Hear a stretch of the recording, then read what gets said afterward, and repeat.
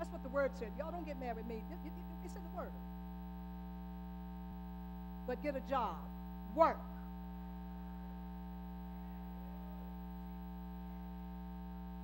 Work with your hands. The things which is good.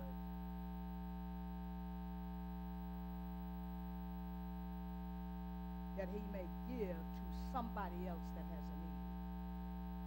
I was doing this research and it was saying, and I guess I had to say ouch too. It was saying that, they talked about hoarding when I was doing some of the research. And so I know, I confess this. Where's Mr. Kelly? I have plenty of shoes. I have plenty of shoes. And so, sometimes I look and I say, Lord have mercy, I got more shoes than feet. And so, but anyway, it talked about hoarding, how sometimes we hoard, and they were saying that it's a sin when you hoard strictly because somebody else has a need and you're hoarding things. And so one of the things I think we need to learn how to do is really give to other people. And so, he was saying that, when it comes to us, this is mine, I work for it, let them get a job, and that's it. Okay, fine, but everybody, there are people that really can't work. Now, there are some that can work and won't work. And waiting for social services to take care of them. Now say ouch and keep on going. Listen. When I lived in New York, this is really the truth, and I'm just going to be very honest. There were young women that kept having babies just to get $25 more on their welfare check.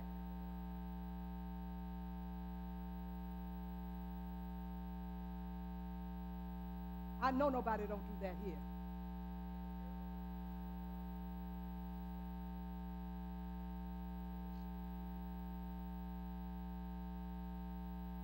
And then go down to social services and fight them and say, give me my money, and have never worked a day in their lives.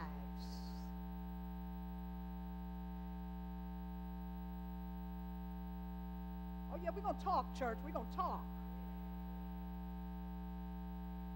Yeah. I need to talk because I'm telling you, God is pushing me here now. And so he says, word.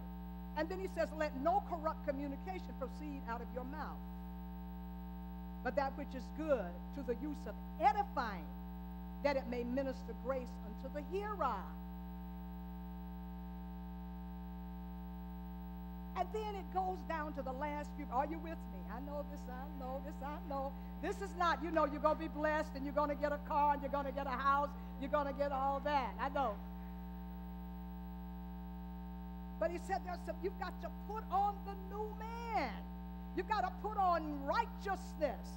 You talk about it, but put it on and put it in you.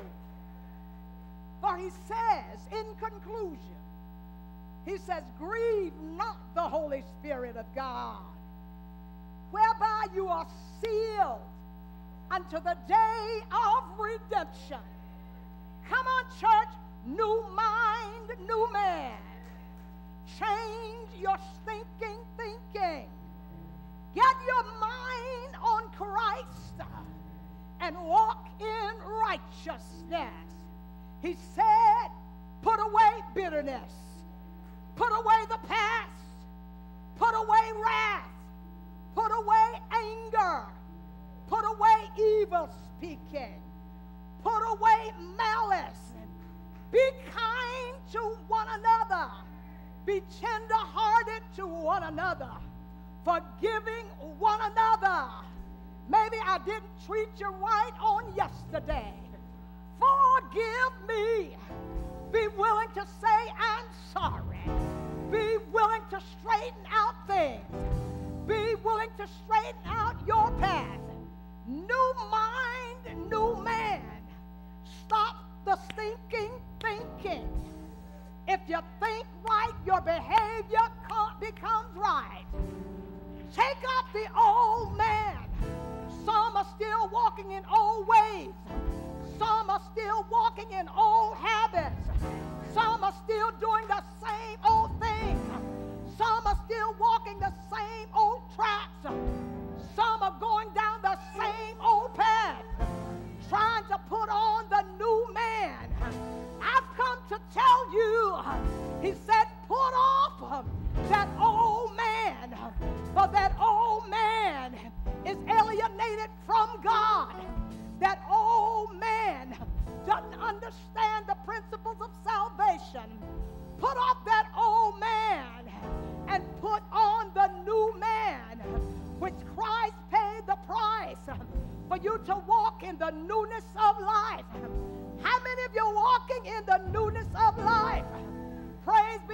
God. I didn't see too many hands going. Come on, wake up, wake up, wake up. Come on, wake up. Grieve not the Holy Spirit. You don't think the Spirit is grieved? Keep on watching. Things are happening to the body of Christ. For he said, grieve not the Holy Spirit of God. I don't want him grieved with me. And I don't want to have to deal with the consequences of your action. I want to live right. For he holds me accountable for what you get, what you're thinking, how you live. He holds me accountable as I try to feed you the Word of God. Change your mind and you'll change your direction. Yes, you will. Yes, you will. Stop that stinking thinking.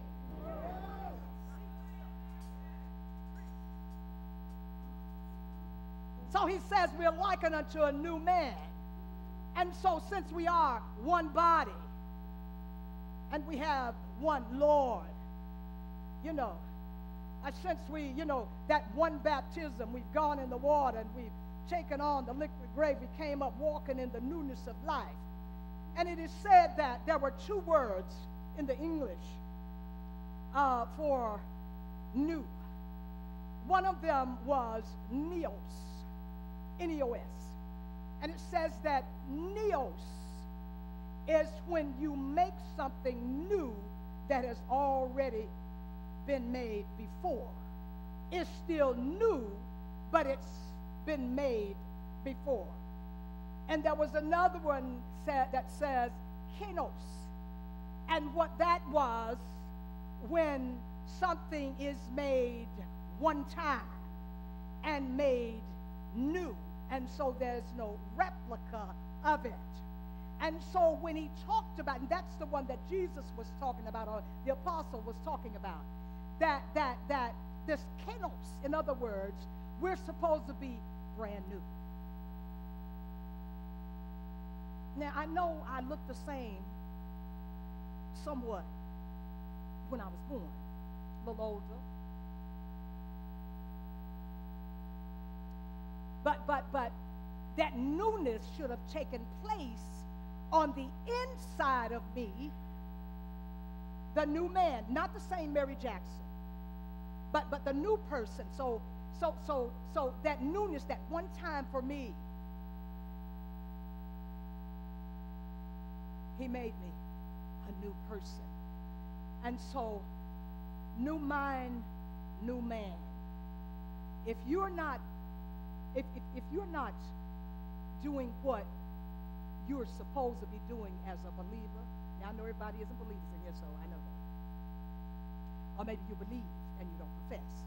And so there are many other illustrations as well. Or maybe you're halfway in Christ and halfway out of Christ. Or maybe you're a backslider. Or there are variouses. Okay? But if you've been made new, then you are to start putting off that old man. You need to start putting it off. Your habits and whatever, that's the whole purpose of becoming the new man. So change your mind and change your direction. New mind, new man. Woman as well.